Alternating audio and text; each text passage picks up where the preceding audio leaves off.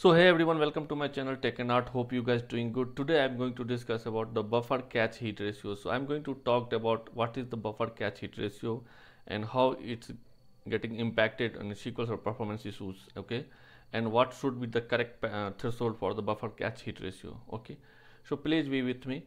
And before that, I would request to each and everyone whoever not subscribed yet, please do subscribe and share to others also. Okay, and please visit the channel playlist SQL Server DBA. You can get the benefit if you are getting the benefit to share with others as well. Okay, let me start.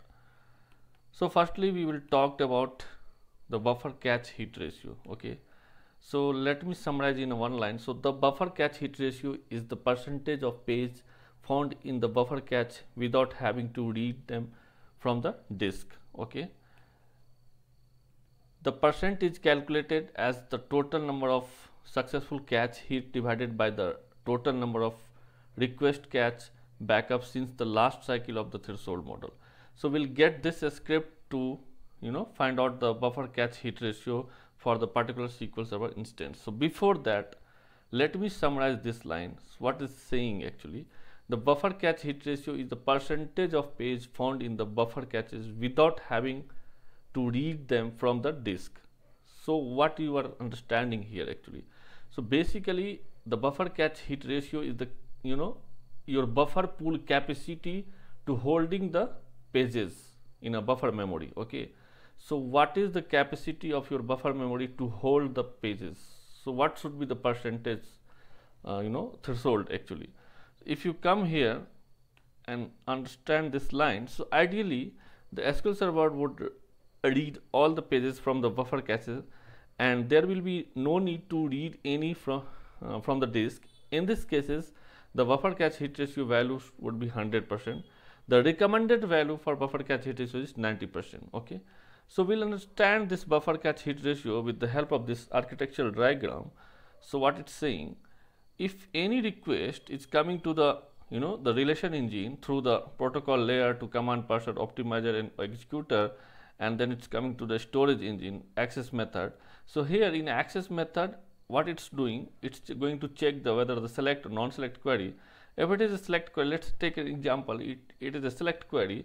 That select query firstly going to check in a buffer manager, right, whether that query execution plan already there or not. Okay, if it is there, it's not fetching the data from the data file.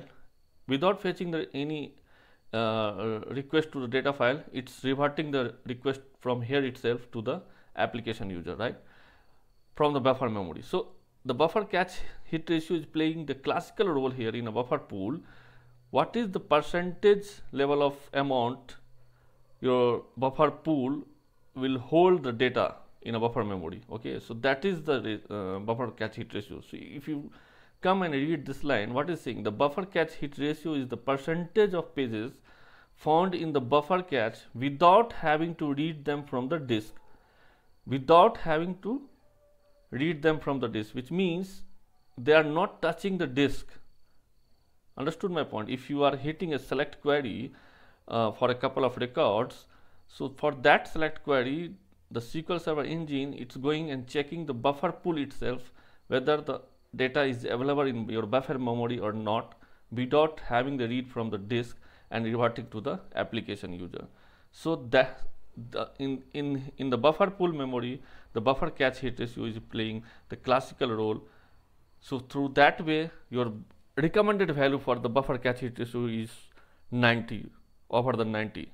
So basically, what is the percentage pages holding capacity in your buffer pool? That is called buffer cache hit ratio. So we'll, with the help of this script, if I will execute on my instance, if you can see here, for us it's coming now as of now 52.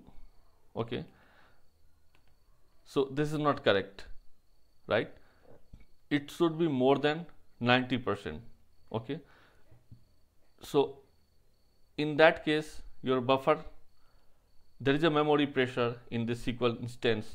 Why it is? Because I have restricted the SQL instance, because this is my personal laptop, so I don't want to give SQL Server more memory because my laptop is going to slow. Okay, so through that's the reason the count is coming very less. But ideally recommended size is, default size is, more than 90%. It should be there over the 90% count. So you can use this script to figure out what is the buffer cache hit ratio. If it is less than 90, then definitely a memory pressure you need to figure out. Okay, so hope you got the point, what is the buffer cache hit ratio and how it's playing the classical role in a buffer manager. Okay, and how it's happening, you can understand the better way what is the meaning actually the buffer cache hit ratio. So well, that's it for today. We'll meet you soon, very soon. Till then, bye bye, thank you and take care.